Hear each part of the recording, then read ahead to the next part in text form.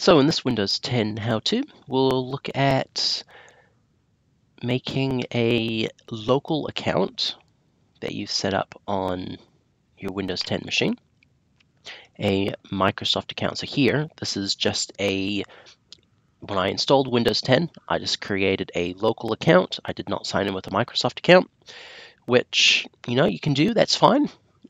But adding it as a Microsoft account does open up a lot of what extra Windows 10 can do and what it all can integrate in with. So to do that, we'll just click on the account name that I originally created. And in the menu, we'll just click Change Account Settings. And then here, there's Sign in with a Microsoft account instead. So just click on that, which will pop up a login box. Just type in the Microsoft account.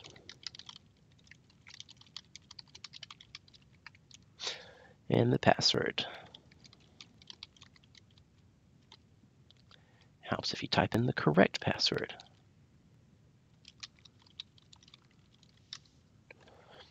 Okay, and once done that, let's click on Sign In. And because I had a password on my local account, it's just asking us to type that in just so it knows that this actually is me.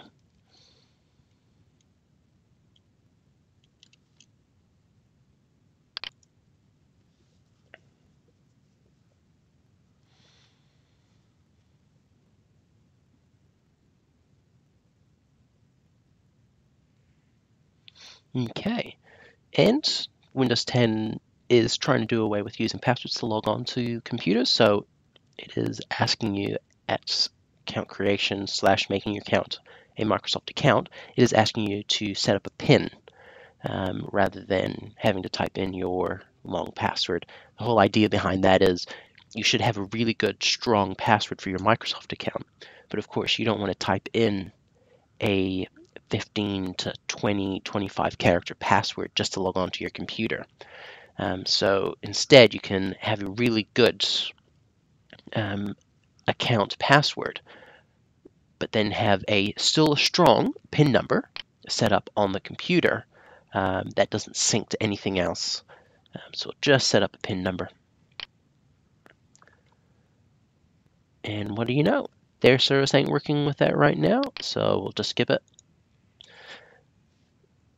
Okay, so just need to verify the account as well. And this will most likely ask to send a number to my cell phone.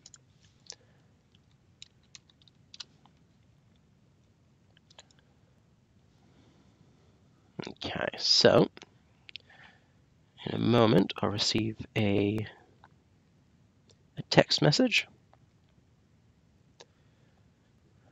Hopefully in a moment I receive a text message.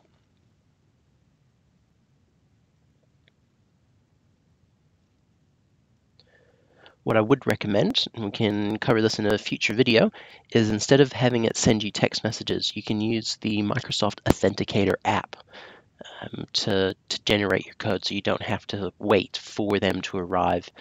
Often, most of the time, the texts do arrive really quickly, but from time to time they may take an hour to arrive or they just may not arrive.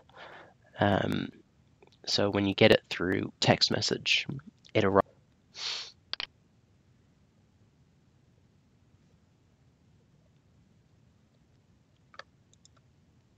Okay, so I've got that code.